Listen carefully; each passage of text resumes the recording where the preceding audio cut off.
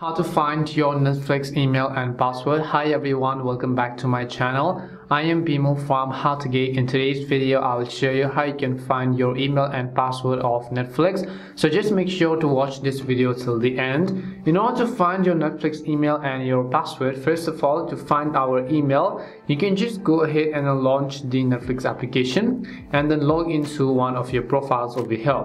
Once you log into your profile, you will be able to see this kind of interface. So just tap on the profile icon from the top right hand side of the screen and scroll down and select the option that says account. As you select the account option, over here on the next specific page, if you look closely at the bottom of the screen, right over here you'll be able to find your email right under membership and billing. So there's basically your email. If you want your phone number, you can also find your phone number. But you have to understand that Netflix does not allow you to view your current password, because email is actually a not so secretive information, but password is something that none of the applications allows you to see. So if you forgot your current password and if you're trying to find it, then you can tap on change password button and just tap on forgot password. Once you tap on the forgot password button, you can go ahead and then simply actually send a text to your email or your text messages in order to reset your password. Or else what you can do is, if you're lucky and if you have sometimes synced your password with your browser or your account,